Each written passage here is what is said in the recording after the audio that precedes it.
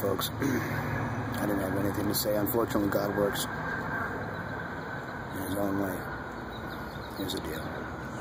Dear Mr. and Mrs. President of the United States of America, dear Mr. and Mrs. Vice President, Council members, staff members, each and every one of the members of Council, staff, government, from Republican, Democrat, Independent, to the general population, general public of the United States and all around the world, the Lord has a message for you. This message is, I'm coming. And I'm coming soon. Doesn't matter if you believe me or not. There's only two people the Lord speaks to before He does anything, and that's His prophets and His messengers.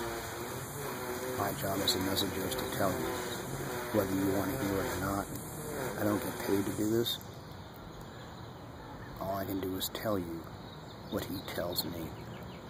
Those who do not heed the warning are foolish. Those who do heed the warning are wise. These are His words to you. I love you. As a messenger, that's my job. Thanks for watching.